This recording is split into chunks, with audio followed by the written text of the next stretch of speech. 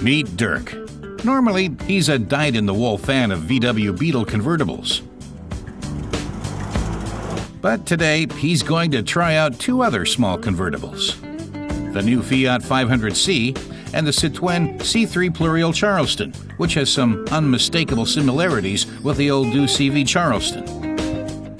Both cars are clearly retro designs that recall old success stories, but they're also considerably less Spartan than their precursors.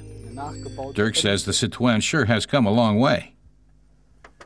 The C3 Pluriel Charleston has the famous two-tone paint job of the original Charleston and the flowing rounded lines of the legendary CV, that homely yet sturdy small Citroën that was built for more than 40 years.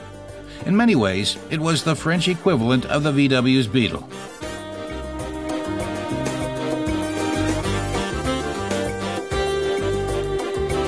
The Fiat 500 is even more similar to its 1950s ancestor, the tiny Cinquecento, Italy's answer to the Beetle.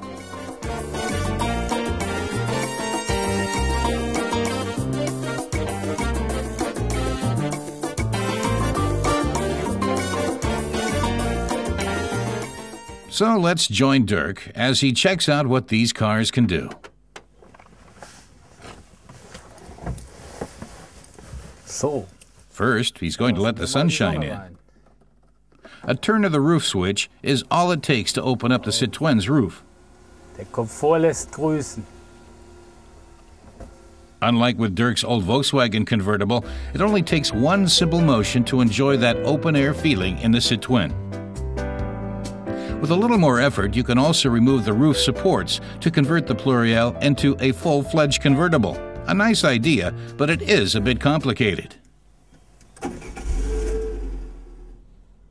On the road, the Citroën C3 Pluriel is a leisurely performer.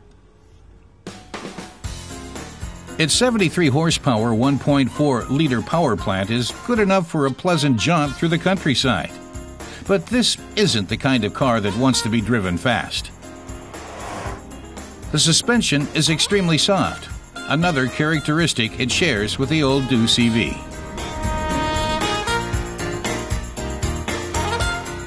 Prices for the C3 Pluriel start at €21,940. Not exactly cheap for a small car, but that price includes a long list of standard features, including air conditioning, alloy wheels, and leather seats.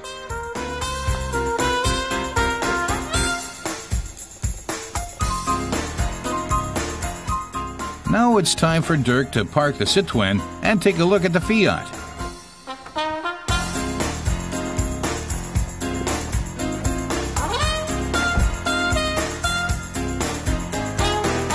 And again, Dirk's first move is to lower the roof. There are two settings, one with the roof pushed back and another with it lowered completely.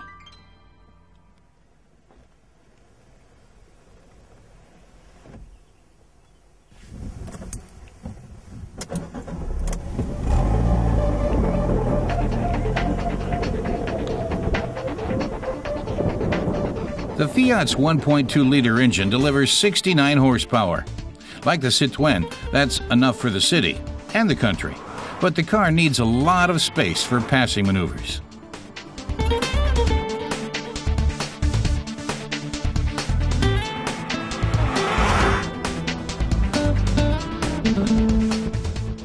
Despite the engine's modest performance, the Fiat is a lot of fun to drive. You can really feel the steering, suspension, and gearbox, more so than with the Citroën.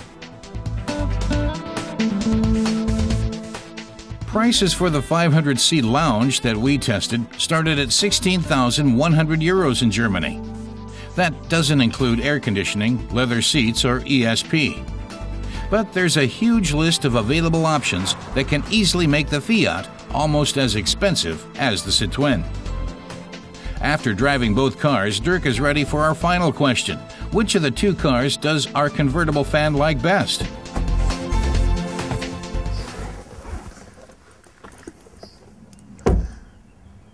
Zwei witzige Autos im klassischen Retro-Style. Dirk says both cars are retro designs that recall famous old designs, the Fiat 500 and the Citroën CV. The problem with the Fiat is that the roof can be opened and closed only at speeds below 60 kilometers an hour. And the 1.2-liter engine with 69 horsepower is a bit weak.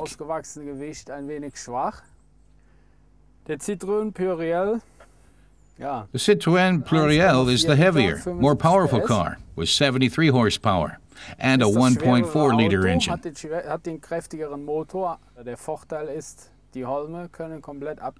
It also allows the driver to completely remove the roof supports, though they must be stored at home because there's no place to put them in the car.